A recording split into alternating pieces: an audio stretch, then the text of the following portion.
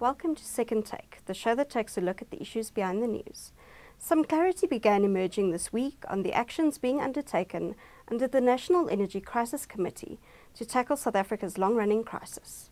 Terence Creamer joins me to discuss developments. Hi, Terence. Hi, Chanel. Eskom finally briefed the media on the initiatives that it is pursuing.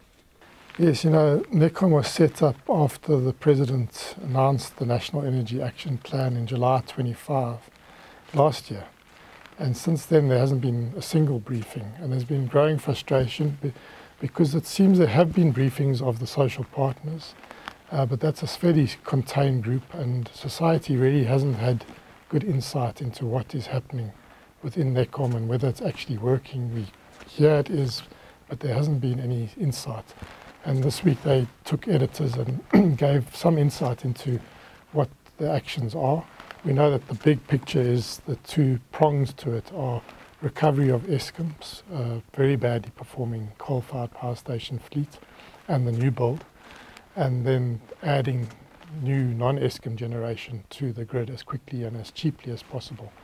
And they gave updates as to what this year could happen, and really the big headline is that about 8,800 megawatts of electricity capacity could be recovered, mostly from Kusile, and then adding through immediate interventions to buy electricity through the standard offer that Eskom has now got money for, and through day-ahead markets, which they also are going to be letting people bid into their power pool, through imports, through liberating the whole rooftop solar market.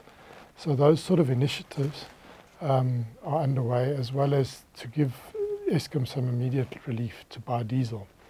So if all these initiatives come together, we know that every day we're between 4,000, 6,000 megawatts short, because that's between stage 4 and stage 6 of power cuts. So that's what we're short in the system. If we can add the 8,000 megawatts and discounting anything coming from a recovery of Eskom's own fleet, except for the Kusile element, that would definitely help stabilize things by the end of the year. But it's really by the end of the year, because many of these initiatives are going to take months to complete. Plus they announced that there's this load shedding reduction program potentially that's going to be launched probably by Eskom to buy short-term project. So between 5 and 10 years. Well, 10 years is not short-term, but if they can come in soon, but between 5-year and 10-year PPAs that are going to be given. Obviously, this raises concerns about what sort of electricity we're going to get and how expensive that's going to be. It raises the whole spectre of the power ships again. But those are the sort of things that we're now starting to get visibility of. All this comes amid moves to declare the crisis a state of disaster. Yes, out of the African National Congress, Lekgotla, we heard that there's a view that we should declare this load shedding crisis a state of national disaster, which gives government the ability to intervene without going through the normal checks and balances. This has raised a lot of concern in society about whether there couldn't open the way for corruption as it did during the COVID period. There's no doubt load shedding is a crisis, and there's probably no doubt that it's a national disaster. I mean, every one of us is being affected, every industry is being affected, food security is at stake. But whether this is needed or not, I suppose, is where society has its reservations, and those reservations are very well founded. Besides the generation recovery plan, Kusile remains a big focus area at Eskom. That's right. So we got the generation recovery plan, which was announced a couple of weeks ago by the new Eskom board and the executives. And that's really about trying to recover sort of 6,000 megawatts over the next 2 years from the existing power stations. And that's really a focus at 6 power stations that are underperforming. But outside of that, we know that we have this real problem at Kusile, which is a new power station and was supposed to be 5 units of which were supposed to be in the system already. And, well, actually all 6, but let's just say, given what happened and the delays and everything, we were expecting to have 5 units. So that's 2,800 megawatts. That's more than 2 stages of load shedding that we're currently in, because Kusile is only Unit 4 at Kusile is currently operating. And the reason Units 1, 2 and 3, which were in commercial operation, are not performing, we know that they've been tripping regularly because of the poor operation of the flue gas desulfurization unit. But in that poor operation and poor design of the stacks, the flue stacks that come out of the flue gas desulfurization unit, there was a problem of a build-up of slurry into the flues, into the west chimney. So there's 3 flues going into this west chimney, which is really a big concrete shield, wind shield. And inside Unit 1, that slurry build-up was so heavy, it actually collapsed in October last year. And in collapsing, it compromised the flues coming out of Units 2 and 3 as well. So all 3 are now inoperable. That's 2,100 megawatts. So there's a big focus now of how do we get these units back. Now, if we were to clean the slurry out and get the permanent system working, it's going to take 2 years. And it's been very cautious about cleaning that slurry because there's concern that the western tower could fail catastrophically. So the view is now that they should be allowed to put in 3 temporary flues for Units 1, 2 and 3 and be given an exemption from the Department of Environment to operate these outside of the air pollution standards. Now, that is definitely, in terms of load shedding, the quickest action Eskom could probably take to reduce load shedding other than diesel by 2 stages. So I think there's going to be sympathy from the department and from NECOM definitely to do that. It's going to be interesting to see how the environmental community and the community surrounding Kusile, because we know it's a very polluted part of the economy. This is the first place where we're actually taking the sulfur out. So how they respond, but I think there is going to be an exemption granted, and there are going to be 3 temporary stacks built by Concor on that site. And these are big 100-meter temporary stacks that have to be, so it won't be immediate, but it's going to be between 8 and 10 months to bring the first unit back, and then every month thereafter the other 2. And I think there's going to be a sympathetic view, and I think we are going to see an exemption for Kusile. What are we likely to hear in next week's Sona?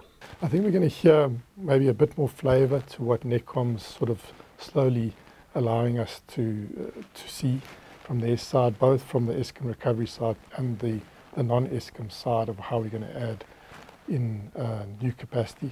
I think society will be hungry to see what sort of incentives might be put in place, or whether they will be, for particularly solar, buying solar for rooftop solar, and then being allowed to feed into the grid. Only 850 megawatts, which sounds a lot, but it's quite small.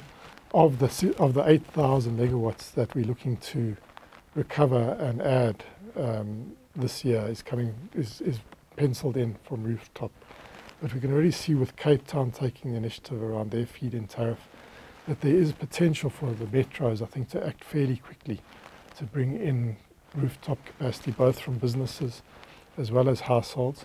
But if households could be given incentive on top of that to add rooftop capacity as well as battery storage to their homes, I think that would be welcomed by society. Obviously, paying for that's an issue, and then we'd have to wait for the February budget to see how we would do that. But I think, other than what's already out in the market, I think there'll be a lot of interest from citizens to see if there's going to be any incentive to allow us to build our own rooftop solar capacity. If a disaster is declared, would it help?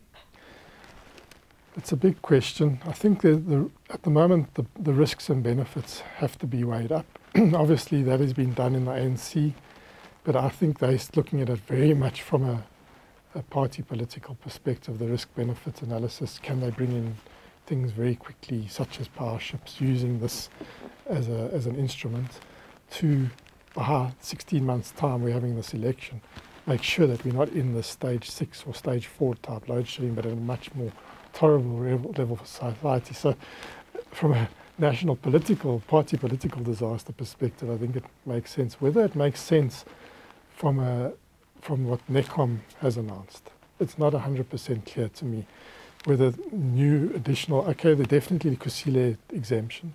If that can't be done through the normal course, maybe the national disaster, maybe that's a way of getting that Kusile. But there's such jurisprudence around pushback around environmental, giving environmental exemptions, that I think that would still land up in the courts if they try to use the state of national disaster to fast-track that exemption. So I think it's better there to get a compact with communities and environmental groups rather than using the state of a blunt instrument of the national disaster. Whether the Public Finance Management Act exemptions are needed for a whole lot of things for Eskom to buy, I think a lot of that water has gone under the bridge, and there's already a meeting of minds between Eskom and Treasury around where it needs exemptions, where it can help. So I don't think that's a big low-hanging fruit. So I can't see obvious places, and that would really be up to the President now and the National Treasury or whoever comes with the budget to say, where would this really help us? If it's just about suddenly people seeing power ships floating into our harbours, I think there's the antenna's going to raise around corruption, and there'll be more risk to the society in terms of the blowback, seeing that as corruption. But if it can be explained as to why, and it's very narrowly explained, and it's really under very strong transparency spotlight, I see the official opposition does support it, and they obviously believe that they can shine transparency on this process. I think it was surprising that they supported it, but I think it's because their call for it predated ANC's move towards it.